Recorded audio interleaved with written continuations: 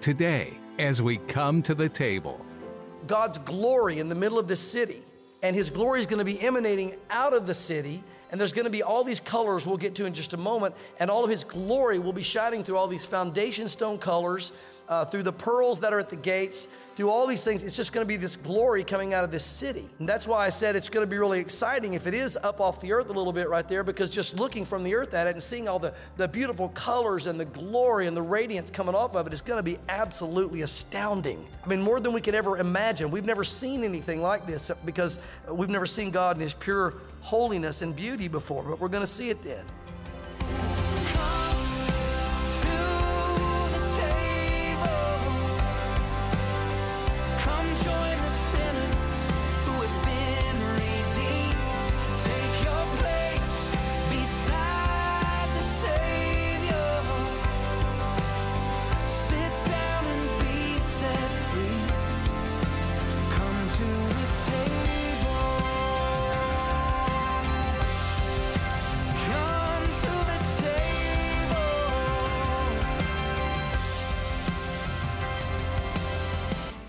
The New Jerusalem, which is also called the Tabernacle of God, the Holy City, the City of God, and Heavenly Jerusalem, is literally heaven on earth.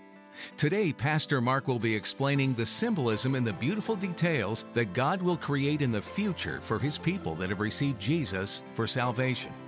Well, thanks for staying with us today as we come to the table, the daily Bible study program of Pastor Mark Kirk of Calvary, Knoxville.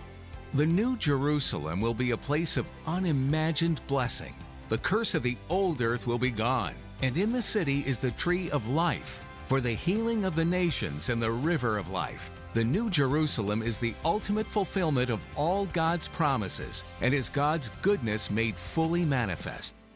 Now, let's join Pastor Mark in the book of Revelation chapter 21 with today's edition of Come to the Table. Revelation chapter 21, and we're actually starting in verse 9 because for the New Jerusalem, we made it up to New Jerusalem and got the first 8 verses in, and we're going to be looking at the New Jerusalem and looking at what it's going to be made like, what it's going to be like, and maybe give you a little bit of a visual in your mind, the best that we can understand as we go through this. So John has made it to the end, and one of these angels here is now going to explain to John what he's seeing here at the very end. So in verse 9 it says, "Then one of the 7 angels who had the 7 bowls filled with the last plagues," so these were the guys, remember, that God was using to pour out the final plagues there on the earth, the bowls of wrath, came to me and talked to me saying, "Come and I will show you the bride, the Lamb's wife." So now we're the bride, we're the Lamb's wife, but it's interesting, he's going to make an allusion here to us and the New Jerusalem as one and the same. Now, we're not the New Jerusalem, and the New Jerusalem's not us, but we are connected because that's where we're going to be spending a lot of our time as the bride of Christ in the New Jerusalem, that glorious city that's going to be there created at the very end. Because remember, this will not be the same heaven and same earth. At the end of the 1,000 years, this current heaven and earth is going to be destroyed, and there'll be a new heaven and a new earth, and that's where we are on this timeline. And so, and notice he says, "He carried me away in the spirit to a high mountain, showed me the great city, the holy Jerusalem, descending out of heaven from God." Now, the earth will be here, and then we'll see this New Jerusalem coming down out of heaven. You guys will see that because we'll all be there. And the question is the New Jerusalem going to come on down and just actually land on the earth, or is the New Jerusalem going to stay hovering above the earth? We don't know. It's not clear from Scripture. Some scholars believe it'll come down and actually take a position, boom, on the earth and have a place that it fits. Some believe no, it's actually going to be floating above heaven. And I kind of, I know it's going to be great either way. I kind of hope it's floating above the earth because as we get into the description here, you'll see why. But whatever it's going to be the most beautiful it can be. So even if I'm imagining that it would be more beautiful floating above the earth, God knows better. If it's on the earth, it'll be more beautiful. But in my mind, you'll see why it's going to be exciting if it is floating above the earth as we get into this, at least from our vantage point of trying to imagine what it's going to be like. And notice it says it'll have the glory of God, verse 11. "Her light was like the most precious stone, like a jasper stone, clear as crystal." So the interesting thing about this city, the New Jerusalem, is it's going to be made of heavenly materials, gold and real jewels and all these things in the heavenly purest form, but they're going to be see-through. Even the gold is see-through. So it has some level of consistency to it, but it's going to be, which really is exciting, because imagine now God's glory in the middle of this city, and his glory is going to be emanating out of the city, and there's going to be all these colors we'll get to in just a moment, and all of his glory will be shining through all these foundation stone colors, through the pearls that are at the gates, through all these things. It's just going to be this glory coming out of this city. And that's why I said it's going to be really exciting if it is up off the earth a little bit right there, because just looking from the earth at it and seeing all the beautiful colors and the glory and the radiance coming off of it is going to be absolutely astounding. I mean, more than we could ever imagine. We've never seen anything like this, because we've never seen God in his pure holiness and beauty before, but we're going to see it then. It says, also, she had a great and high wall with 12 gates. So now we're describing the city, okay? A great and high wall. It doesn't tell us how high the wall was, but with 12 gates. Again, 12 in Scripture is the number of God's perfect government or God's perfect rulership, so you'll see that number a lot. 12 angels at the gates. Again, the angels will be there just basically greeting people as they come and go, because there won't be any bad guys. There won't be any guards needed. So they'll just be there kind of just for beauty and glory. It's standing at the gates of the kingdom. Exciting, isn't it? Like, riding up to some big palace, and they're standing these mighty angels, and this glory of God emanating out of it, and the angels standing there, and it's just going to be amazing. And names were written on them, that is these gates, which are the names of the 12 tribes of the children of Israel. Now, for those who say that God is through with the nation of Israel and the church has replaced them, this verse should silence them once and for all. Because if God was through with the 12 tribes of Israel, he certainly wouldn't have the 12 gates with the 12 tribes' names on them for all of eternity. So God has promised he was going to be faithful to them through all of eternity, and now we're seeing even on the city of New Jerusalem, the names of the 12 tribes of Israel will be written on these gates. And so we'll see that somewhere. You'll go by, look, there's Issachar, there's Benjamin, there's Simeon. You'll see it as you go around the city, and just awesome. 3 gates on the east, 3 gates on the north, 3 gates on the south, and 3 gates on the west. Now, I'll give you a heads up before we get to it. The city is basically a giant square, all right? So you're going to have 3 gates on this side, 3 on that side, 3 on that side, and 3 on that side. And right in the middle of each of these, there's going to be the 3 gates that'll be kind of stationed out evenly. And on these gates will be the names of the 12 tribes of Israel. We'll get to the full size of it in just a moment. Now, the wall of the city, so now we go to the wall. The wall of the city had 12 foundations, and on them were the names of the 12 apostles of the Lamb. Now, this is interesting as well, because this shows us that as far as an official office of an apostle, there's only 12. Notice the 12 apostles. Now, why do I bring that up? This would be everyone. I believe you say, well, Mark, what about Judas, because he fell? I believe Paul was the one. We'll know for sure when we get there, but I believe Paul was the one that took Judas's place, not the one that Peter tried to choose and the guys when they cast lots. Because Jesus specifically handpicked each apostle, and we saw him handpick Paul later, knock him off of his horse, blind him, give him the vision, use him and all that. And I believe Paul's going to be one of the names. But you're going to see Matthew, John, Paul, you'll see their names written here on these foundation stones. So the gates will have the tribes' names on them. The foundation stones in these 3 blocks around the city will have the 12 apostles on them. And the reason I bring this up is because I don't believe there is anyone anymore in the office of an apostle. Now, what do I mean by that? Remember the office of a prophet. In the Old Testament, Jesus said the prophets were until John. That's what Jesus said. So what that means is there aren't any more Old Testament prophets like Elijah or these guys, whatever. That was the office of a prophet. However, there are still people with the gift of prophecy. You see the difference? Well, like this, in the same way, it would appear from this verse that there's only the 12 apostles. And they're going to have their names ingrained, if you will, on these foundation stones, because they were the ones that God used to lay the foundation of the church. And there aren't going to be any more apostles. Now, are there people that still have can be an apostle, but not the office of an apostle? Apostle just means a sent one. And I believe when you see someone who's sent into missions, I believe they would qualify as an apostle under that definition. They are sent ones. So I do believe we still have sent ones in that sense of the biblical apostle as one of the gifts spoken of in the New Testament. But I don't believe we have any apostles such as the office of an apostle because of this verse right here, as well as other things in Scripture. And I bring that up because you have certain cults like the Mormons, and they have their 12 apostles, and they say these are official apostles with the same authority that the apostles had back in the Old Testament. Well, their names aren't going to be here on these foundation stones. There'll be no Mormon apostles written here because they don't exist. These are the 12 apostles that God chose, and it goes back to Jesus when he chose those that followed him. So their names are written on these foundation stones.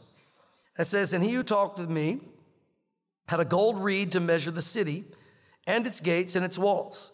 And the city is laid out as a square. And I already shared that with you. Its length was as great as its breadth, so a box, if you will, equal in size. And he measured the city with a reed, 12,000 furlongs. Its length, breadth, height are equal. Now, this is somewhere around 1,400 miles. Some say as low as 1,300, depending on which furlong you use. I think it's probably a larger furlong used. Some say as much as 1,500, but if so, each of the foundation stones, if it was 1,500, would be about 500 miles, 500 miles, 500 miles, 500 miles, 500 miles, 500 miles. You get all the way around, or a little bit less than that if it's 1,400, and it would be that way, and it would also be 1,400 tall. So people say, will there be enough room to get everybody in there? That's massive. Again, it's not that you're going to be living in the New Jerusalem anyway. We're going to find out that people are coming and going. It's going to be a city that we come and go out of. We'll be coming down to the earth. There may be other things in the universe God will have us doing. We don't know. But this will just be the main city, if you will, where the Lord himself is and where he dwells. As far as the foundations, there's two different schools of thought. As we're about to cover the colors of the foundations, some believe that each foundation covered the entire bottom of the city. And the next foundation was on top of it with a new color covering the entire bottom. The next one, a new color, the entire 1,500 or 1,400 miles. And some believe, no, it's just these 500-mile blocks, okay, that are stacked around the base of it, but they meet all in the middle, so under the city is all different colors, and around the city, all different colors. Now imagine, if you will, whatever the case might be, can you imagine? Because either way, the whole city, the whole undergirding of the city is going to have all these beautiful jewels and colors all under it and around it, regardless of how the foundation is. Now imagine that floating above the earth and God's glory emanating through that, coming down to the earth while we're down here doing stuff. I'm going to run down, to the earth, Lord. I've got to go pick something up. We have a big event tonight in the kingdom, and I'll be back, And as you come down to the earth and you're looking around, you look up, and all you see is this glory just coming out of the bottom of this beautiful city. By the way, it's about the size of the moon. So that helps you get a visual. If you look up at the moon, that's about the size of the New Jerusalem. So now next time you look up at the moon and you see the moon all bright and full, and that's just the reflection of the sunlight on those beautiful bright nights. Imagine now the pure glory of God coming out of something that size that's perfectly square with all these colors we're about to cover. Now the colors will become more dramatic in a moment as we get to it, but the glory of this as it's coming out is going to be amazing. And this is even cooler because the Bible says that we will shine like the stars. And what that means is one of you guys are on the earth and one of you guys run, I got to go up the kingdom. I'll grab something, be right back. I'll be looking, you'll go in the kingdom, and there'll be like this light moving in through these clear walls. And there you go. You're like a light moving around the city, and that light will come through the bottom, through all that glory and all that. The light will be shining everywhere, and all these little lights moving around the city. You'll see all these lights everywhere, and lights coming out of the city, and lights going into the city as saints are coming in and out. And it'll be floating up there above the earth, very possibly with God's glory coming down through it. Can you imagine what this is going to look like? This is amazing.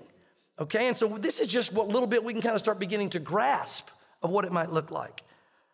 So he goes on and says, verse 17, that he measured its wall 144 cubits according to the measure of a man, that is, of an angel. The construction of its wall was of jasper, and the city was of pure gold like clear glass. Again, notice the pure gold here is like a clear glass. So it's going to be the purest gold. Again, you can actually see through it, heavenly gold. The foundations of the wall of the city were adorned with all kinds of precious stones. Now, as we go through the stones, I want you to, I'm going to show you the colors. We can't see the colors exactly how they're going to be, and even if we could, we couldn't get the brilliance of what these colors would be like. But try to imagine, first of all, the city with all these colored stones, and each of the names of the apostles, the 12 tribes, etc. And now all of a sudden you have these colors. And so on one of the stones here, notice the very first one, it says the foundation of the wall of the city was adorned with all kinds of precious stones. The first one was jasper. The second one is sapphire. The third is chalcedony, kind of a light blue color with a darker blue. The fourth is emerald, which is a beautiful green. I love emerald. The fifth, sardonyx. The sixth is sardius. The seventh, chrysolite. The eighth was beryl. Ninth, topaz. 10th, chrysoprase, the 11th, jacinth, and the 12th, amethyst. So these are just the earthly colors to give you a picture. The foundation of the New Jerusalem, where we're going to be going in and out of like little lights and shining lights as shining like angels. This is the foundation of it. And all of our little lights are going to be coming through all these colors. The glory of the Lord is going to be coming through all these colors. And it's going to be like a city with lights going in and out and moving around. And we'll see everybody because you can see through the city. And it's going to be just pure glory above the heavens. So next time you look up at the moon, do it. I did it the other night. Imagine, wow, what would that be like to walk out and see that? You know, if you're down on the earth running errands or whatever the case might be. And so it kind of gives you an idea of some of the colors. And again, this is just the best we can do here. This is nothing compared to what it's really going to be like. Now, around these foundations, notice verse 21, the 12 gates were 12 pearls.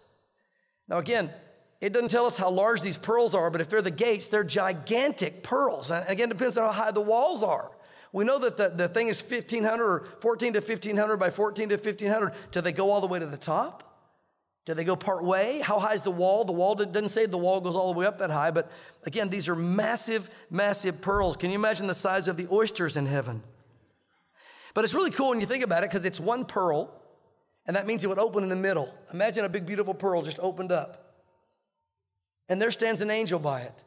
And there's all these colors in the foundation stones and all the glory. You're starting to get the picture of what this is going to be like? This is amazing.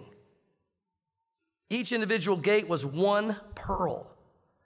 And the street of the city was pure gold, like transparent glass. Again, you could see everything. You know, it's interesting. There's nothing to hide in heaven. Everything is open. The Bible says that everything is open before the Lord. He sees all things. Now you know why.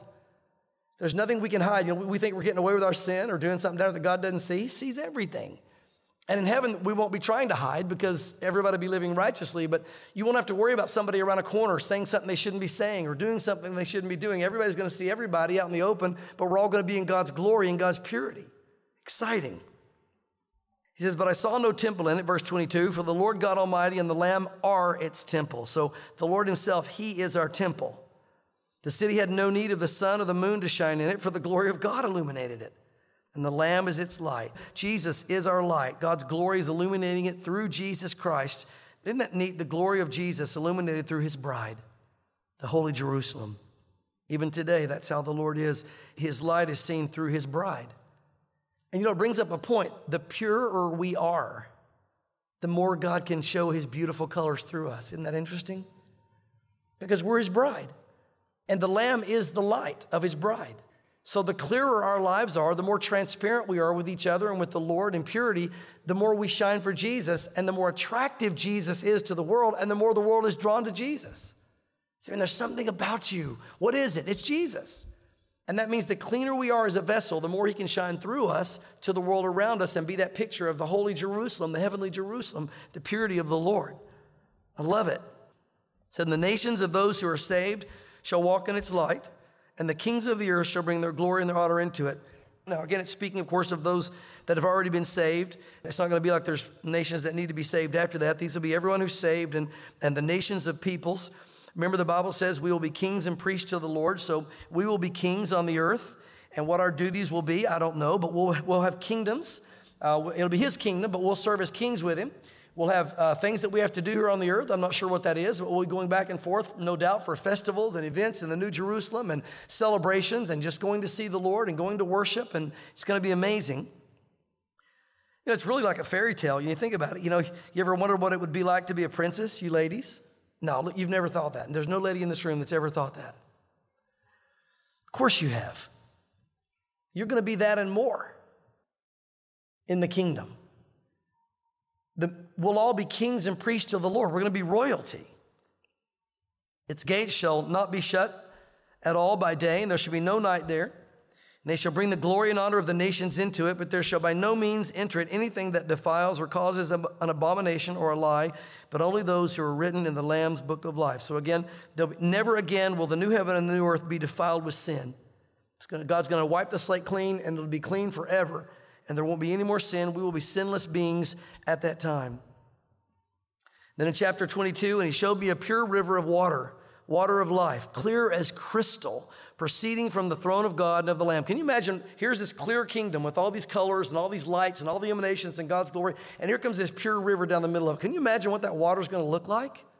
How sparkly, how pure, I can't even imagine what that's going to be like. It's going to be running from the throne right down the middle of the city. So you'll come into the city, and you'll see the angels. Hey, Gabriel, good to see you. Amen, good to see you. You'll head on in through the pearly gate, all the lights around you, all the glory, the colors underneath your feet as you're walking on it. Just the glory emanating. Here's that beautiful water, and you're going to see it and walking by it, and you're going to run into people that it's going to be amazing.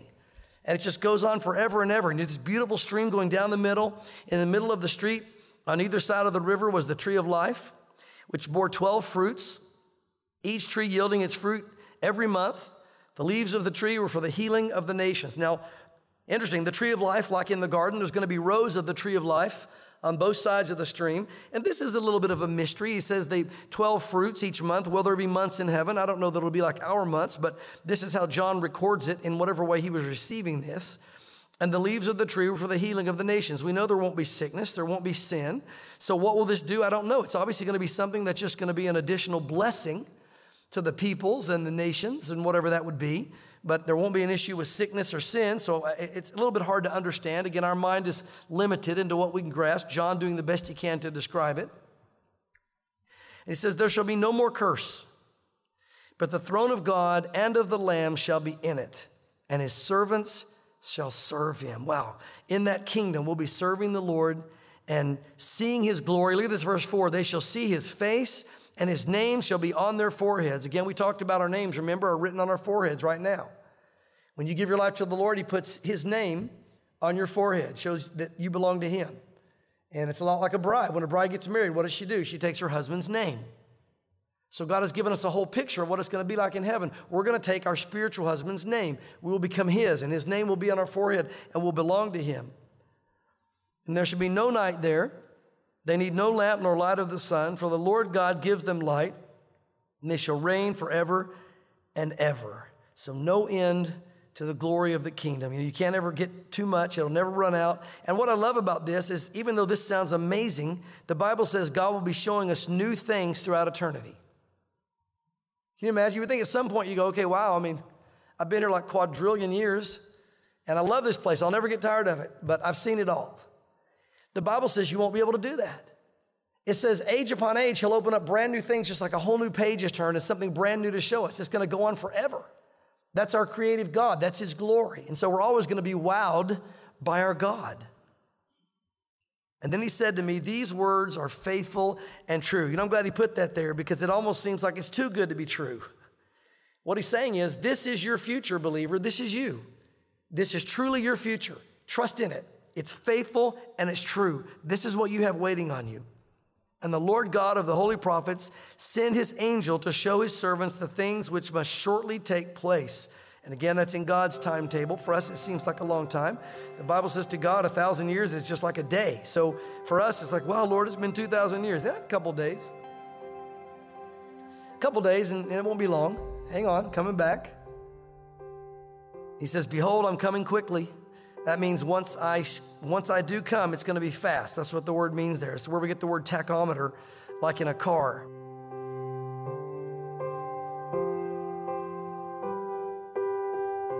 Thanks for joining us today on Come to the Table with Pastor Mark Kirk. Pastor Mark is going through some teachings that cover Revelation. The book of Revelation is always one of those books that either draws people in or sends them running in confusion. But it doesn't have to be so puzzling that you stay away. In fact, as Pastor Mark's been going through these passages, our hope is that you're coming to a deeper and greater realization of who Jesus is in all of it. Thanks for tuning in. And we'd like to invite you to come visit us even this week. If you're in the Knoxville area, we'd love for you to come to Calvary, Knoxville this weekend. Our services are Saturday at 6 p.m., Sunday at 9:30 and 11:15 a.m., and a midweek service every Wednesday night at 7 p.m. And we'd love for you to bring the whole family. Every time we gather, it's another opportunity for you to grow in how you're experiencing God. If you're interested and would like more info, click on the church link at the bottom of the page at thewaymedia.net. You can also use the questions and comments link to get more info. And if you want to listen to any of these studies again, just click on the Come to the Table link online or connect with the Way Media app. That website again is thewaymedia.net. You can also get in touch with us over the phone at 865-609-1385. One more time, that number to connect with us is 865-609-1385. That's about all the time we have for today. But please join us again in Revelation right here on Come to the Table.